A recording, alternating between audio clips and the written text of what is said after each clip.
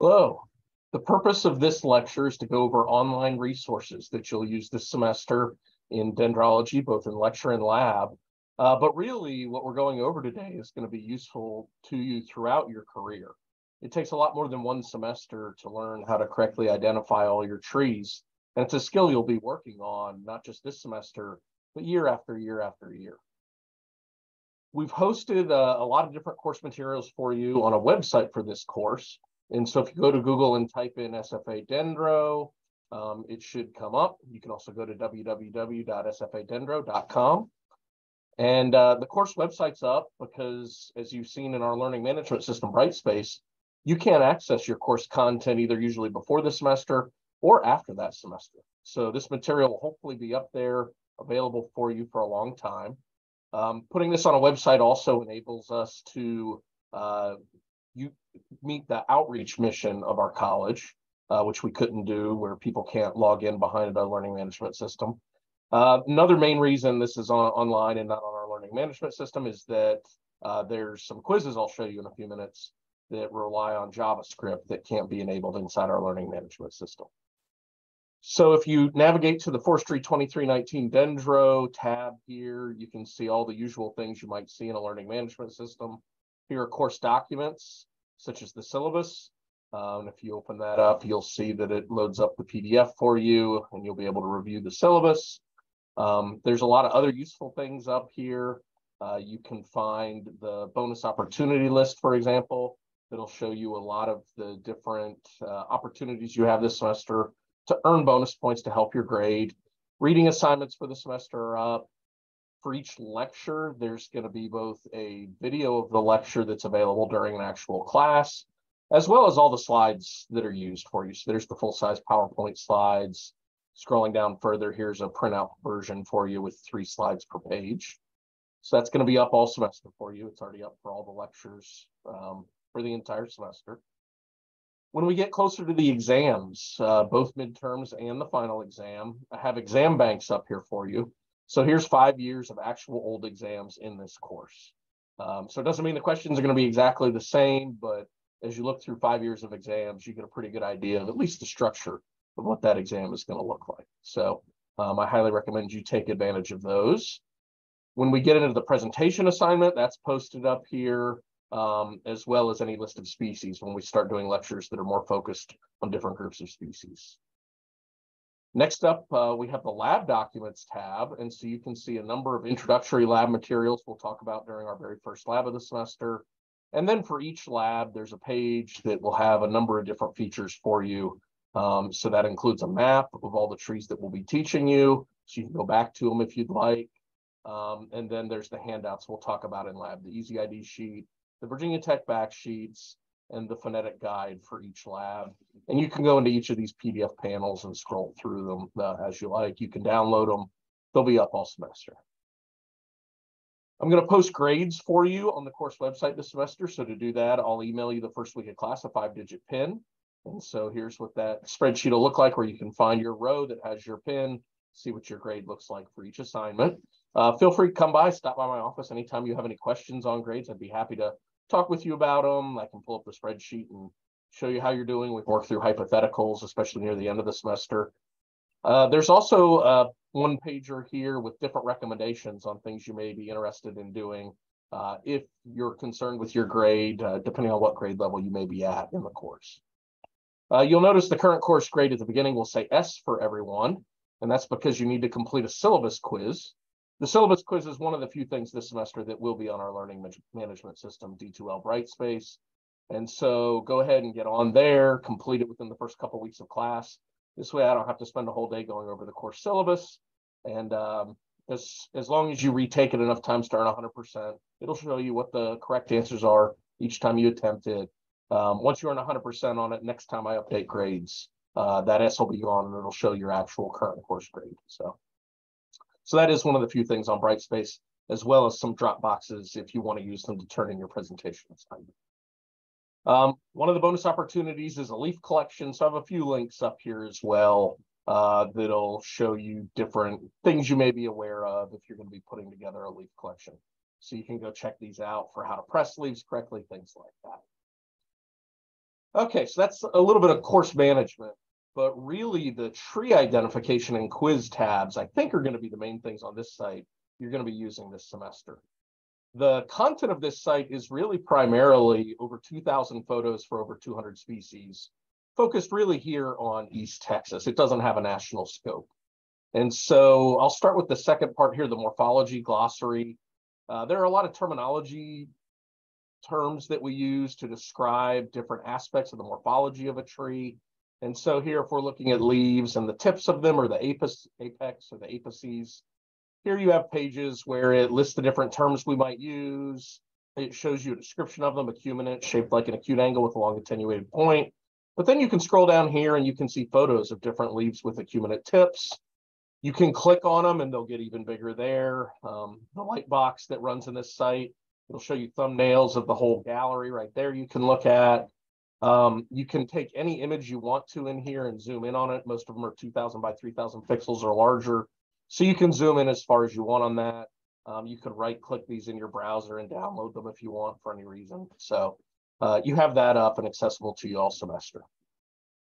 Then we have our photo fact sheets. These are all those photos, and each title of each tree also indicates what lab it's taught in. So if it rained real hard during your first lab and you had trouble paying attention, you can come into this title filter here, type in lab 1. I used a 0, 1 there, so it doesn't include things for lab 11 or lab 10. For lab 2, 3, 4, you don't have to include that 0 there. And you can see it's filtered us down now from 200 species to just the 15 we learned in week 1. And then I can go to this page. Let's look at poison ivy. That's an important one to know, right? For some of these species, we have videos that I've put together in this class, and those will be up here. For some species, I haven't put together videos yet, but great folks at Virginia Tech and NC State, both with really strong dendrology programs, they've got public YouTube videos up, and so I've embedded some links to them here so you can review their faculty and grad students teaching you these trees. If you miss a lab, that's a great way to catch up on materials. And then there's all the photos that we've got, from our website here. So you can click through those, read descriptions on each of them, blow them up larger, look at them, do whatever you need to do. So if you miss a lab, if it's raining real hard during lab and you had trouble paying attention, anything like that, this is up here all semester for every tree we're teaching in lab. So you got a lot of great resources you can use there. Next up, we have the quizzes tab. And I think this is what folks use most on this site, especially this first one, the image quiz. So if we go look at the image quiz, it takes all those photos that we just looked at in that tree identification tab, and it puts them in this format where you can quiz yourself on them. So I strongly encourage you to go outside this semester, look at different things in the field, but that's not always possible. You may not be going out much at night. It may be raining real hard or whatever. You may not want to go out. Or you may be having trouble seeing one of the species that we've learned. You don't know where any of them are that you can go look at other than the one we learned on. So here's 206 species off that master list. But if we look at this, I can select only lab 1 if I want, lab 2 only, lab 2 cumulative, which includes lab 1 and lab 2, which is how you'll be quizzed in the field. We'll go over that in lab. But here, let's just look at lab 1 only, the 15 species we're learning in week 1. I click that, it shows me an image. Let's say I look at this and I'm like, well, it's January. Nothing's flowering. I don't know what the flowers look like on this tree. You can click these purple arrows left or right. And what you see they'll do is they'll upload more photos. So now we have a twig photo. Looking at that, maybe you don't know twigs yet. You click it again, and it's just going to work through all the different photos that we have for each of these species up on the site, so that you can look at bark, for example. And then, often folks want to focus on the leaves. Of course, we have plenty of leaf photos up here. So now how this works, you're seeing pictures of this, but you don't really know what it is. And so you can start typing in common names. So let's say for this one, I put in silk tree. It doesn't do anything. It's not telling me I'm right, but I'm looking at this, I'm saying, I'm pretty sure that's a silk tree. I can push this gray plus button, that's a hint button. And what it'll do, it takes me back to my last correct letter. So in that case, it was a K. So now I type in silk tree, all one word, which is correct. It lights up green, and I know I've gotten that correct. Let's say you haven't even started learning the families yet. You can get it to just give you the family. Click that green check mark. It'll show you what the family is, Fabaceae. Maybe you've already learned the other names on it. So I can type in Albizia. and it lights up, it's right. Maybe I don't remember the epithet. I can hit that hint button again, and it'll give me just the first letter, and then I can type in not quite right. I can hit the hint button again. It'll take it back to my last correct letter, and there we go. So you've got it right. You can hit this X button here, and they all disappear. You can type them again if you want. You can hit this green check mark. They all reappear. You can set this up in a quiz mode or a flashcard mode down here. So I can set it up in flashcard mode. And now as I move to a new species, it just goes ahead and tells me what it is. So you can use them as quizzes. You can use them as flashcards. You can click on each of these photos. It'll open in another tab. And they're at the, again, the full 2000 by 3000 pixel resolution. So once it downloads, you can click it and look at it. Speed will vary depending on the bandwidth of the internet connection you use.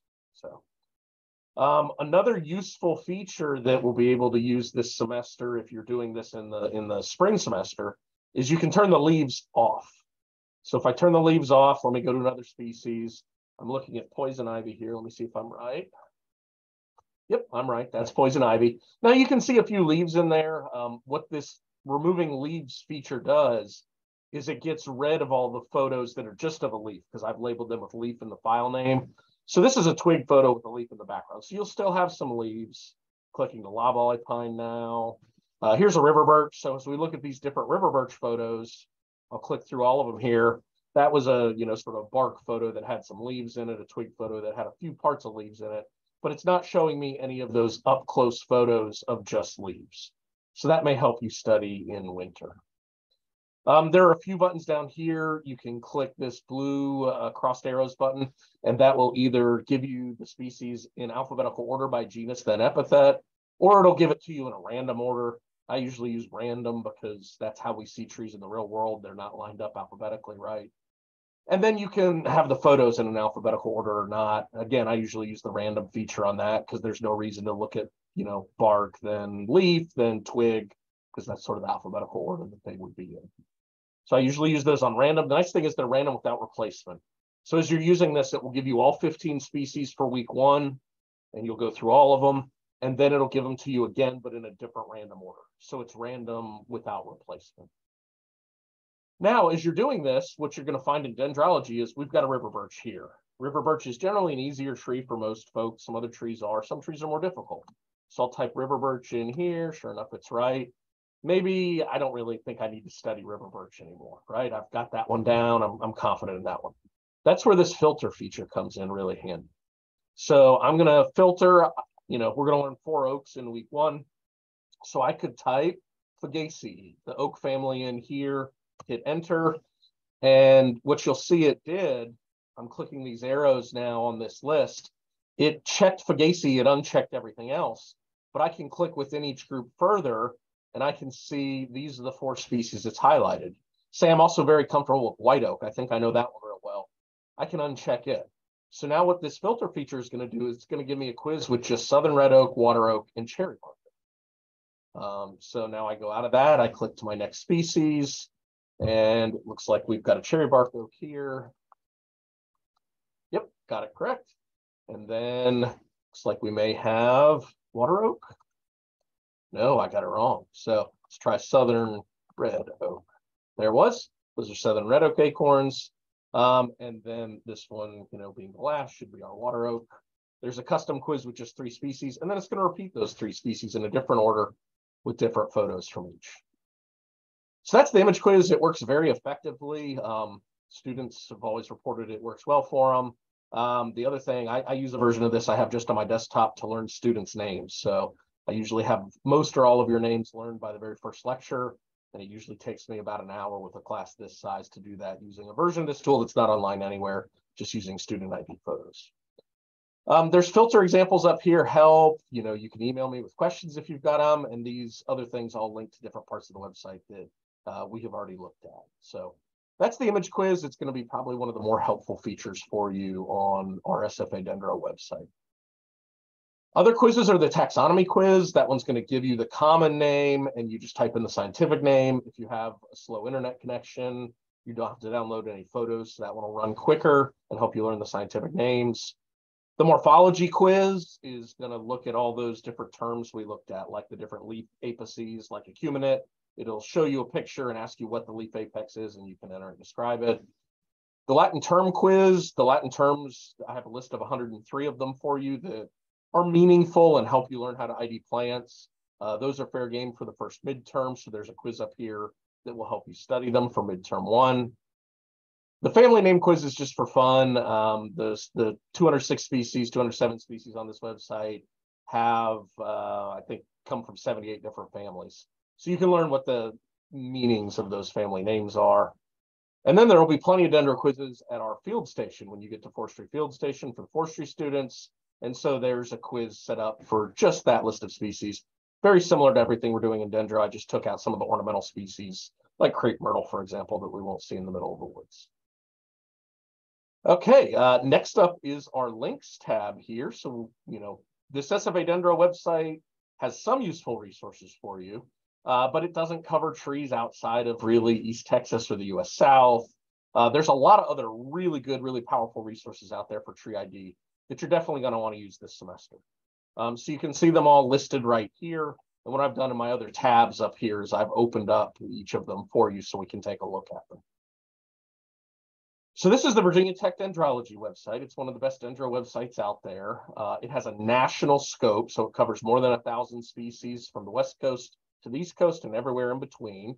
And so, for example, here, you can select from the families on this list, genus, species. It works real with common names too. Let's say I want to know more about white oak, Quercus alba. I can type in white oak here, and it'll bring up a fact sheet for me. Now, there's a bunch of different oaks that may go by white oak, so it gives you all the scientific names too. I'm interested in Quercus alba, so I'll go to that one. And here it's a fact sheet. They've got some fancy features where you can scroll around twigs 360, different good pictures, really good range maps. These are good, accurate range maps that you can see there. That one was a little small, but you can see they enable you to download the full-size PDF map. Lots of links to other sites that are useful for these trees. You can hear the pronunciation of them in Italian Latin if you're interested. And then this line right here is often very helpful, looks like. So if I'm trying to identify a tree, I think it might be a white oak. I'm looking at it here. It's not quite right. I can then click maybe overcup oak here, and that's a similar looking tree. I can look at it and say, oh, okay, I didn't have a white oak. I had an overcup oak. And it tells you here now what's similar to overcup oak. So lots of great information up there. If we go back to the Virginia Tech Dendrology homepage, there's a lot of great stuff here, but I really just want to focus you in on one other thing that I really use all the time. If I go to ID Help ID Keys, I'm going to open up this interview key kind of midway down the page. And this is a fantastic resource to use if you're trying to identify something and you only know a little bit about it. So let's say someone has found something for me here in Texas. And growth habit, it's a big tree. So I click tree. Now, the nice thing is you can leave most of these as I'm not sure, and it'll still work great. Let's say it's a broadleaf, and we look at it, and we've been able to tell that it's bifoliate compound. If that's all I know about this tree, it's a tree, it's in Texas, it's bifoliate compound. Now, here are the 1,105 species that they have on the Virginia Tech Dendrology site. You can scroll through all of them. The red ones are invasive. I think the yellow ones are ornamental, but not invasive. So that's their notation there. That's a lot of trees. But once I click submit, telling him it's a tree in Texas, it's bipinnately compound. Let's see what it comes back with. I'm down to 2 possible trees. It's going to be honey mesquite or Jerusalem thorn. And so now I can click honey mesquite.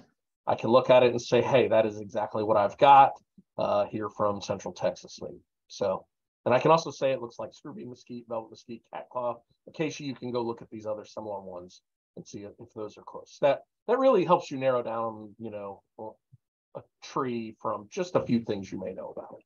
So again, that's the ID help, ID keys, interview key. Excellent feature.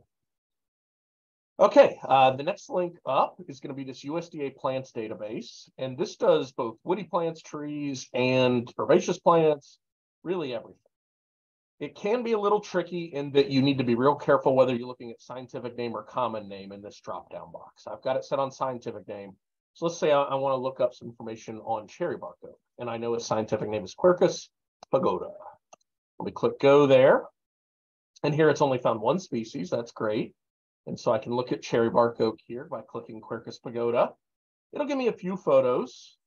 It'll give us a range map, but use these range maps with a grain of salt. They're not the best maps. I mean, we're here in Texas and we know that we don't find cherry bark oaks in El Paso, in Lubbock, or out in Big Bend. I can zoom in on these and it'll show me a county by county map once this loads here in a second. Sometimes you have to zoom in a little bit further. See what it does here. There we go. So it zoomed into our counties. We can look in here at East Texas. This isn't accurate. Cherry bark oak is native to most counties in East Texas. Here it's only showing 2. Cherry bark oak is pretty much native in every county in Mississippi, most of them in Alabama, and a lot of them aren't lit up here. So this is not the best range map. Don't use these in your presentations or anything like that, but it gives you kind of a rough geographic idea of where that tree is found. Here's the full taxonomy if you want to see what class, subclass, order the trees are in. So that can be helpful for you. Synonyms. This tab's going to be real handy. Let's say you've got an older textbook and you're reading about something they're calling Quercus falcata variety pagodafolia. And they're calling it cherry bark oak, but that's not the scientific name we've learned. It's not the same tree. Well, if I want to know that for sure, click the synonyms tab. And sure enough, look here, Quercus falcata variety pagodafolia. Basically, we change the names of trees over time. So this tells me that's just an old name. It's still the same old cherry bark oak. We're just redefining how we call it. All the taxonomy I'm using in this course is based on this USDA plants website. It's not extremely up to date. It's not following APG4 or anything, but it's a good kind of moderate to let the botanists really figure out what the taxonomy is, and then they'll eventually update it and go to that.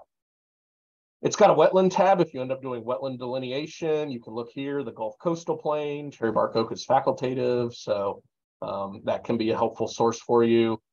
Here's a bunch of links to different things about cherry bark oak, different resources. So if you're doing, a book report, something like that, a technical report on cherry bark oak, there's some useful features.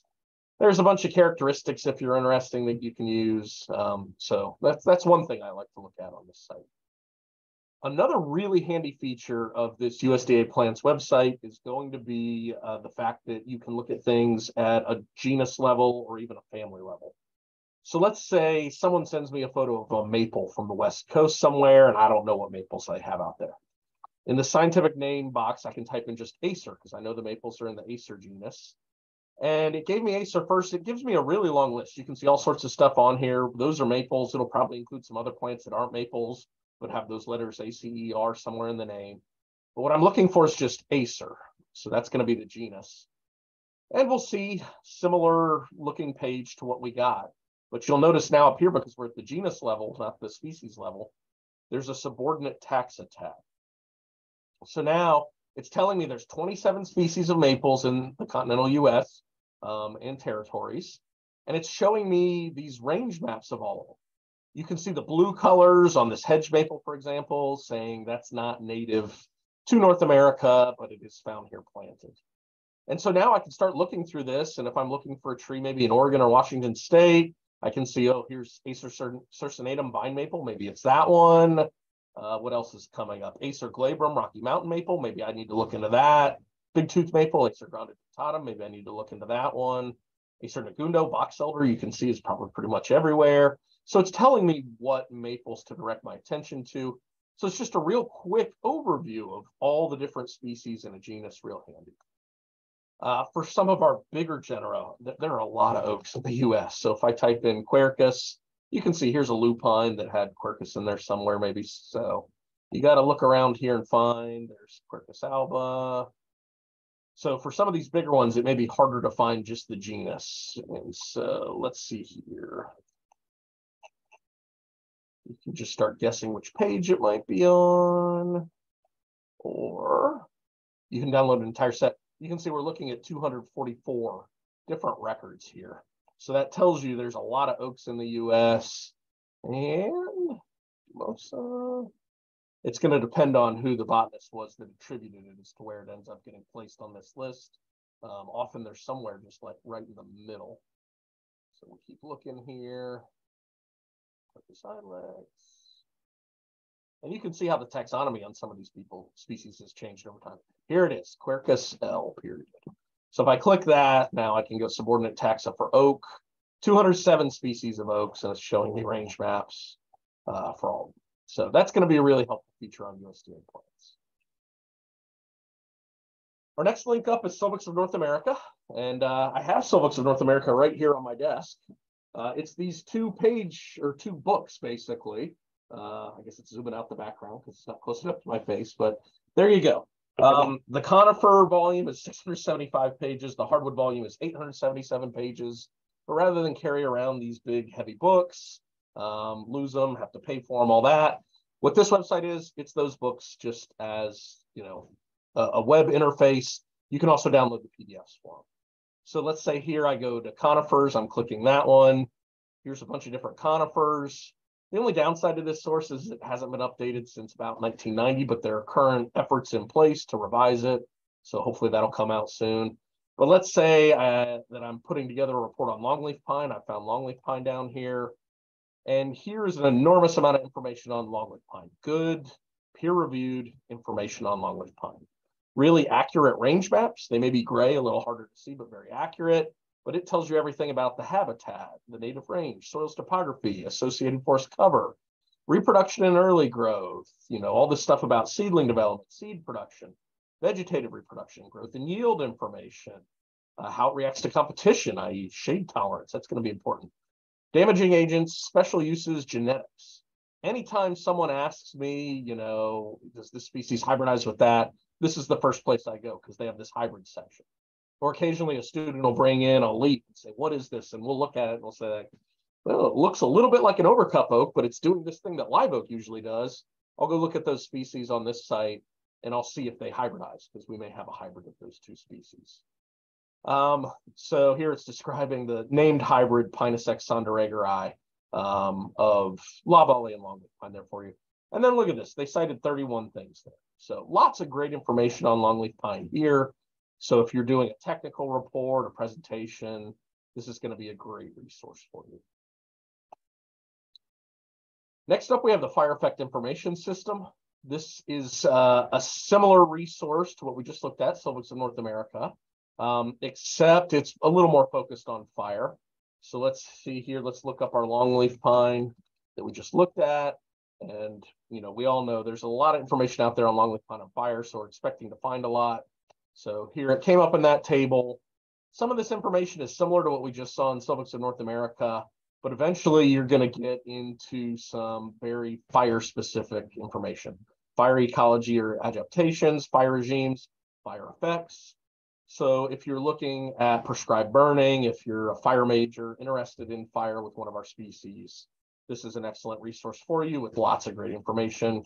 You can see here they cited 59 sources. All right, next up is the Gymnosperm database. This is a really impressive resource because this is not curated by a government agency or anything like that, or university like everything we've looked at. This is just one person, Christopher Earle. It's got a PhD, I think, from UW in forest ecology. But this is just someone that knows a lot about trees, loves trees, especially conifers, and has put together a fantastic resource that's out there for everyone to use. So let's say, you're doing a presentation on ponderosa pine. Let me just type in ponderosa in the search box. He uses Google to run it, but it works very well.